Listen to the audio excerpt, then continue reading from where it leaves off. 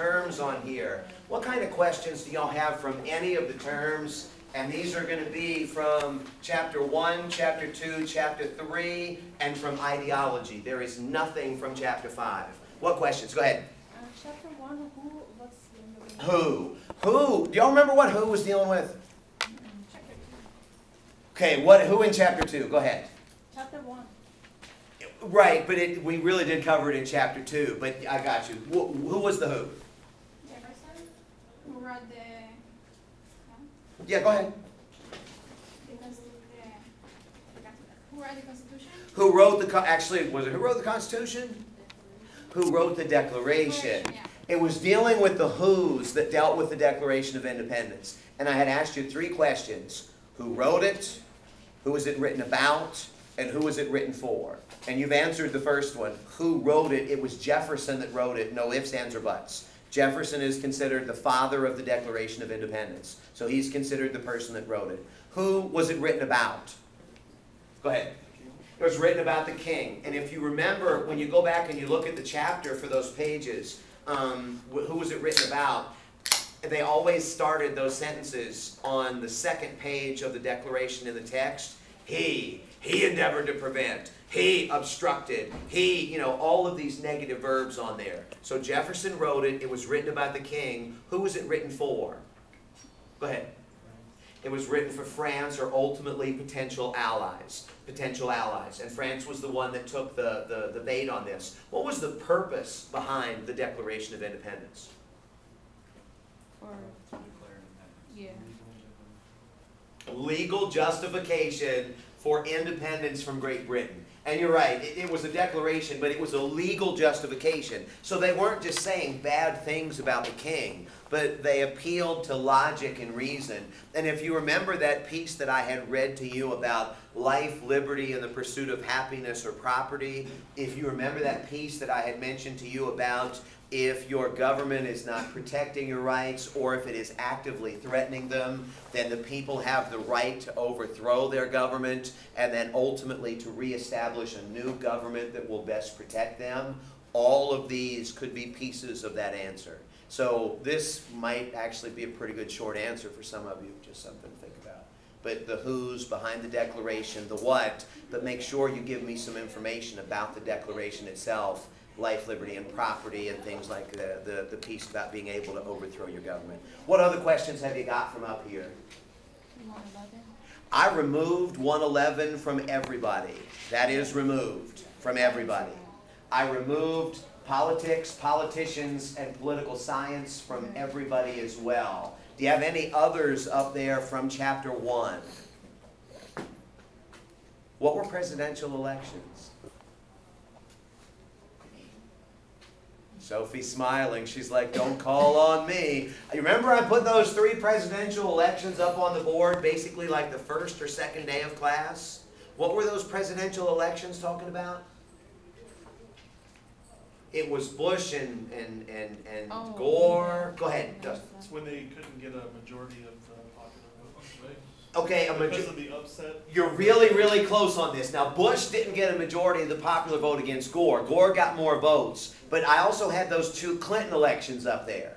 Go ahead, Sean. No, wasn't it like the state of Florida? I guess like they had like part of the state of Florida had more time to vote, and I guess that was a more conservative area for them. You're right. You're focusing on 2000, but I put up 1992, 1996, and 2000. And what was the theme of all 3 of those elections? More of the American voters... Didn't vote. What's that? Didn't vote. Didn't vote. I didn't see who said it. It's not that they didn't vote. More people voted against the man that became president than actually voted for him. So when you said popular vote before, Bush technically did not get the popular vote. Clinton won the popular vote, but a majority of the American people voted against him in both of his elections. Didn't he only have like 42% or something? He had 43 one time and 49 one time. Yes? Yeah, a majority of the American people voted against the man that became president in 1992, 1996, and 2000. And I'll post the video too, so you'll have access to this. What other questions have y'all got from 1? Gotta go, gotta go. We only have room for an hour. Direct democracy. What was direct democracy? Go ahead, Sophie. That when it directly applies to people, so people, the citizens, like help run or like help with the politics of the. Citizens are going to help with the politics. How's that different from what we have now, though? Well, right now the government dictates. Okay, go ahead. Well, we have representative government, so we actually elect officials for them to take decisions. Right. For the government. Right. With direct government, we don't have really a say in the election process, I guess. In that sense. Go ahead, Ian. In direct democracy, the average citizen, the average voter has more political power than representative government. They do, and the idea behind direct democracy is instead of voting for people, and you started perfect, Ben, we have a representative democracy, we vote for people, and the people make the decisions for us. In theory, that's what they do.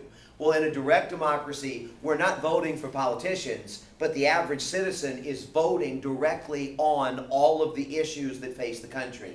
And I don't know, bless you, if you're going to remember this, but I had asked the different classes, what do you know about school lunches? What do you know about road construction? What do you know about hog farming?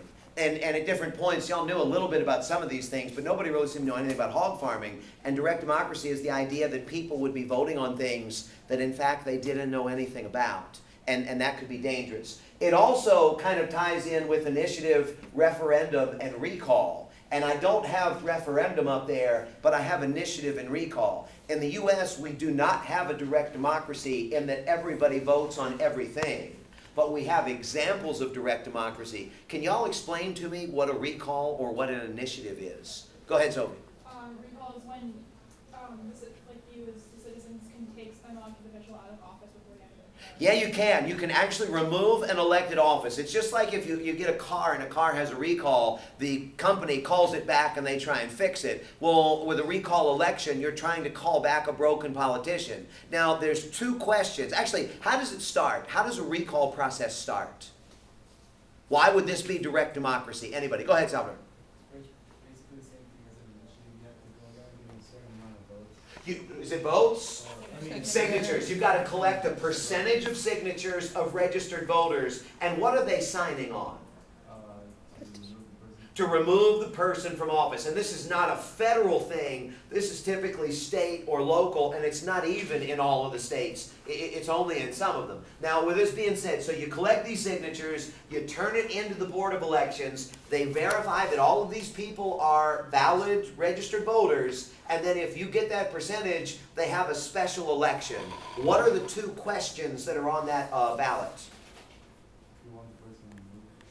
Do you want the person recalled or removed from office? If you check no, I don't want them recalled or removed, then what happens? You're done. You want them to stay. And if you check yes, in fact, that you want them recalled or removed, then what do you got to do? Put someone's name that you want to replace that person. You're going to have to pick somebody. And what was the state that we talked about?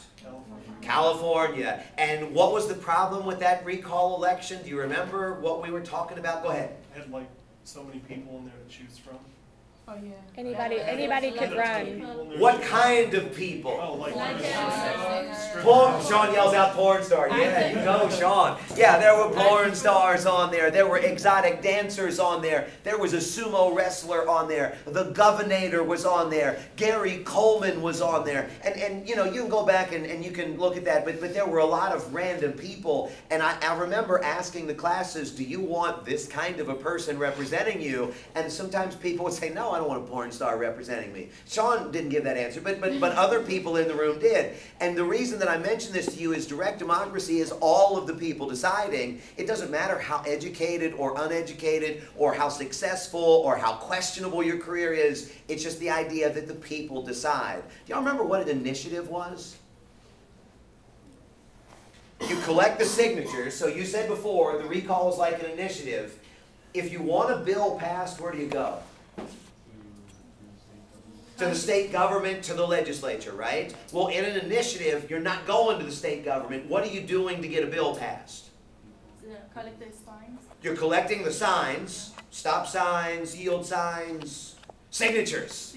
Collecting the signatures, yes. Collecting the signatures of registered voters, and what are they signing? They're signing a proposed bill. So a regular citizen writes a bill proposal. A regular citizen goes around and collects the signatures, and they submit it to the Board of Elections. When they validate that these signatures are from registered voters, then in fact they will put this on the ballot, and it is yes or no. If it passes, what happens? Go to the Congress? It goes to the Congress, she yells out. Go ahead, Dustin.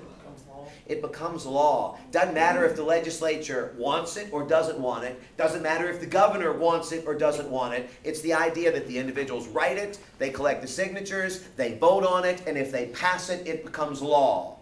The courts could eventually strike it down, but the individuals are doing it all on their own. And if, of course, you vote no, then the individuals have killed it. Freedom, order, and equality up here are pretty straightforward kinds of things, and we talked about those. Freedom, the idea to do what you want to do, and I think I had mentioned to you, you need to have order sometimes, otherwise too much freedom could in fact mean that nobody has any. Order is about protection, order is about safety, equality is about equal treatment. Keep in mind those general thoughts, because there might be a question or two about examples of freedom, or examples of order, or examples of equality on an exam. And I think if you know that freedom is about doing what you want to do, whether it's social, employment, education, marriage, guns, religion, political freedoms, order is about safety and security, and equality is about equal treatment, I think that's probably enough. That won't be a big part of it. What do you have about chapter 2? The WHO and the Declaration of Independence really overlap between chapter 1 and chapter 2. Go ahead, Sophie. When you say amendment fractions, do you mean like what it takes? All right, let's go ahead and address these. What are the fractions that we've talked about? Because we've talked about a decent chunk of fractions. 3/5. Okay, what's 3/5? Anybody? The slave thing. 3/5 of the person. Yeah. Or Voting. And 2/3. They were equal to. 5 slaves equals 3 people, or a slave counts as 3/5 of a person for what? It wasn't vote, but it was for the actual for taxes or Texas? Taxes. Taxes, yes, for tax purposes. The other part of it was electoral college. Because it gets more, the more people that they have for the census, they have like more votes. It's the representation. Yeah. Representation, that's what you're talking about. So the 3/5 compromise was, for population purposes, a slave will count as 3/5 of a person, or 5 slaves equals 3 people.